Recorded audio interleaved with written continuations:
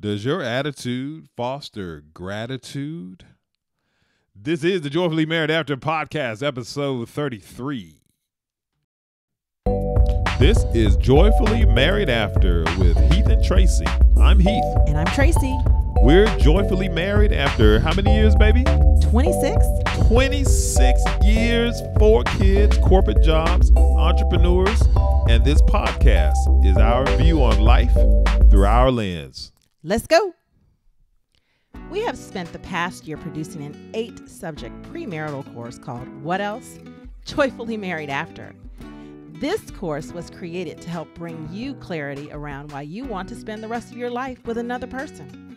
Also showing you the roadmap to prepare, grow, and renew your current relationship into a joyful marriage. So if you're engaged, a newlywed, or married, need to refresh your relationship, and you're ready to be joyful, not just occasionally happy, head on over to joyfullymarriedafter.com right now.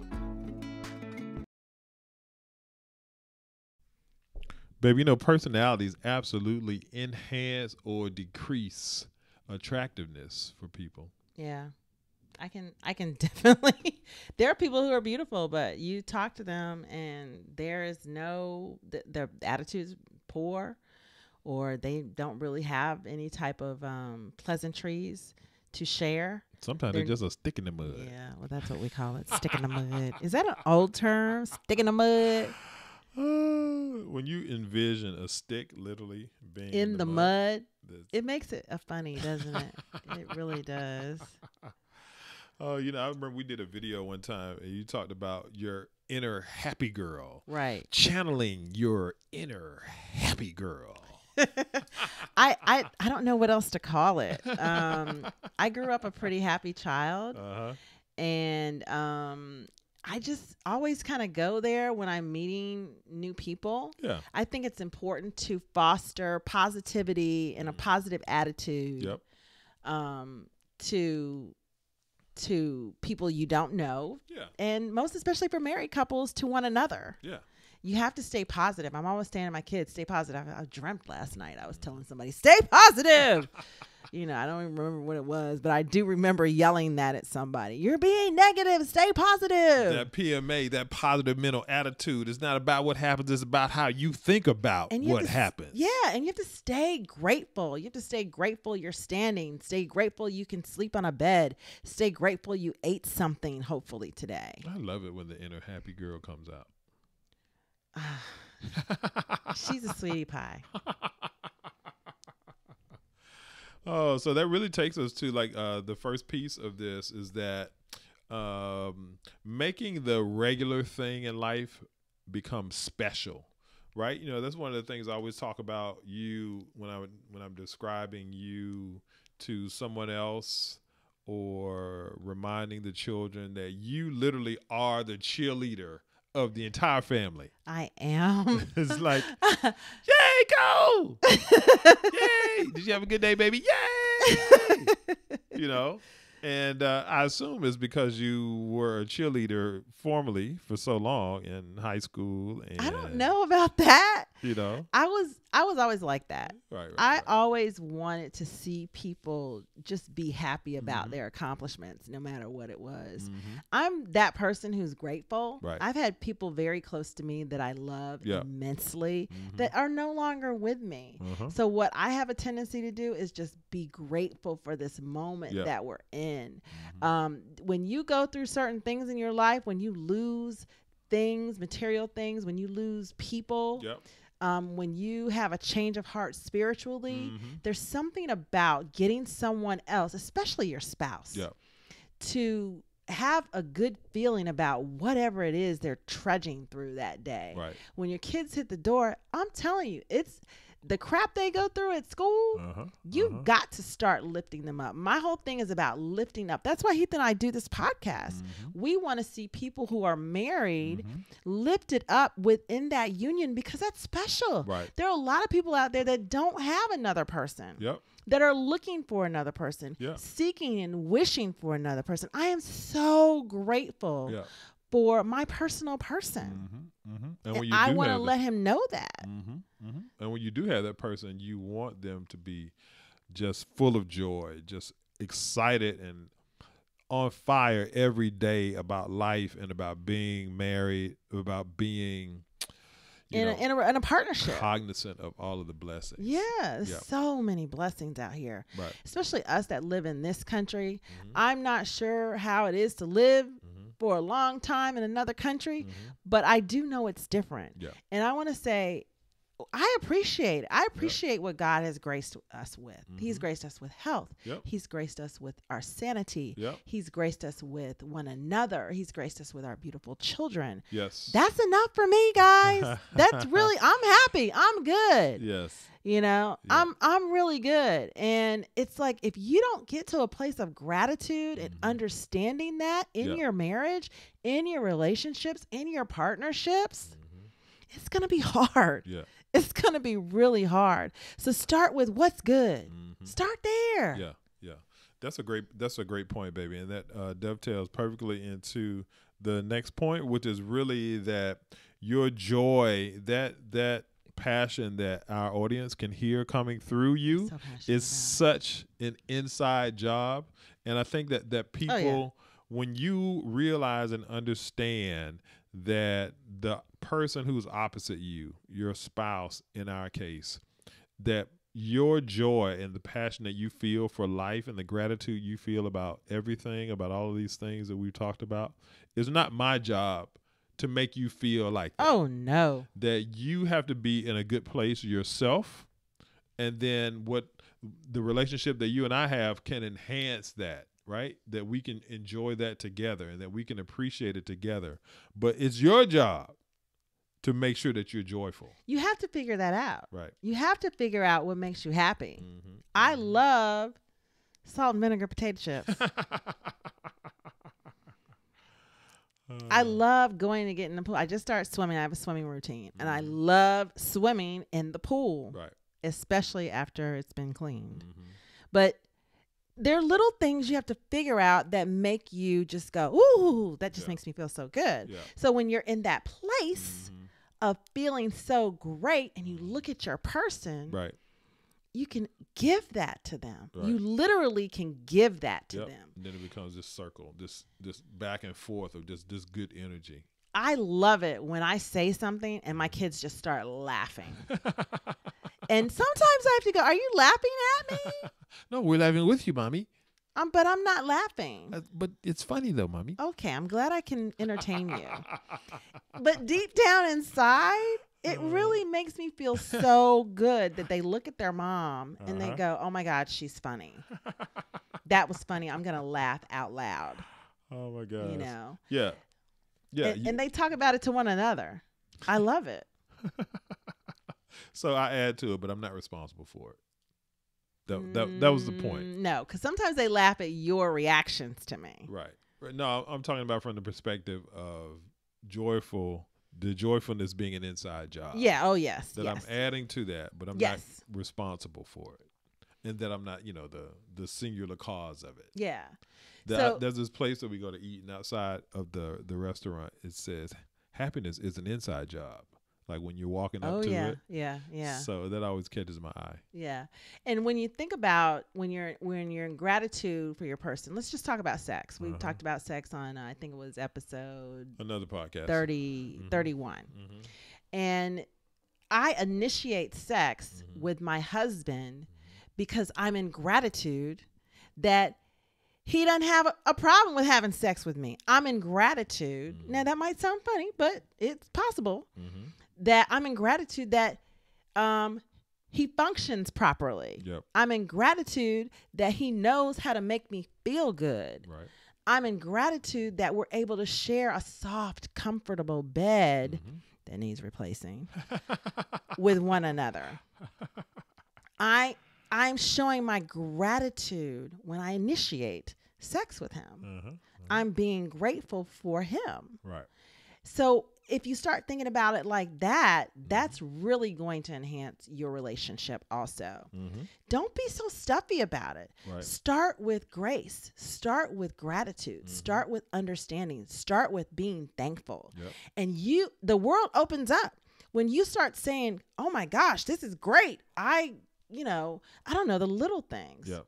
I didn't have to sit at that red light as long. And now I'm going to get the parking space what I want to get in the shade because it's 100 degrees outside. Oh, my gosh. Y'all, let me tell you something. The human temp is real. I am so grateful when I pull up in the Swim Center's parking lot and there's a tree, parking spot with a tree over it. Yep. Now, I used to not do that because I was weird about my car, but I don't care. I'd rather it be cool than I can get the bird stuff off of it. But it's nice to come back to a car that's nice and cool. Yep. So it's the little things. And you know what I do in those moments? Heath, you know what I do? You're thankful? You're grateful? I'm so thankful. I laugh out loud. Yep. I say, oh, thank you, Jesus. Yes, I got this space. Thank you. Yes. And if I'm with Heath, I say that to him. Yep. Oh, look, baby, look. Yep. You know, if I'm with the kids, I'm like, ooh, thank you. Look, y'all. Yep. You know, you have to always exude that. Just be thankful. Stay in grace. Stay in gratitude. Yep. Did you get that from me? Probably. Probably. Yeah, I used to laugh at me about my parking space thing. Yeah. I've given up on that. Maybe it just rubbed off on me, dear. Because I have parking favor. Yeah, he does. Everywhere I go. Yes. All that I do.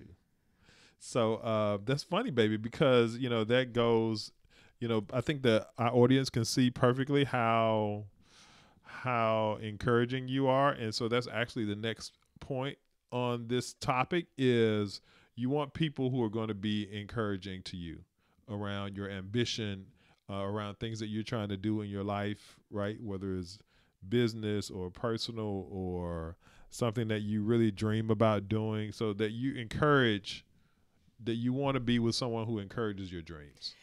I think at a very young age, I learned that it's not about me. It's just not. Yep. It's just not about me. I grew up with some beautiful people that always expressed to me that they were grateful. And I'm talking kids I went to high school with. Yeah. That they were grateful that I was the nice person that I was. Yep.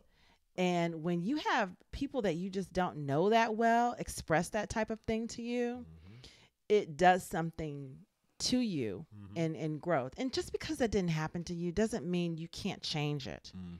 So what you have to do is get to a place of understanding that it's not about me. Right.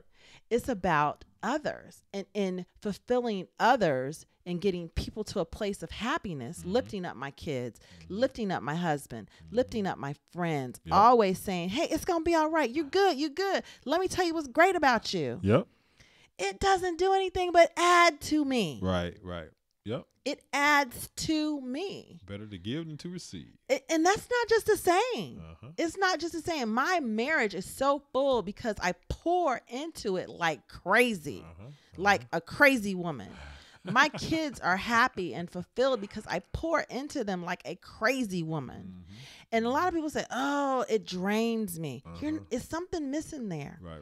If it's draining you to pour into your spouse, if it's draining you to pour into your children, what are you pouring in really? Yeah. What are you really pouring in? Because the mere satisfaction of them getting that love and understanding and just it's just uplift and from you. Yeah. Should just pour. It's like it pours right back into you. It does. It's a weird thing. Yeah. I don't know. Maybe we need to figure out there's something scientific about that. But I can literally feel when each one of my kids is down. I can feel it because I'm so connected to them because they allow me to be connected to them. And same thing with my husband. I automatically know when something's wrong because I'm connected to him. Because I connect to him, because I'm thinking about him, and he does that with me. So we're connected. We're connected in that. So when he doesn't feel right, I know it. Right.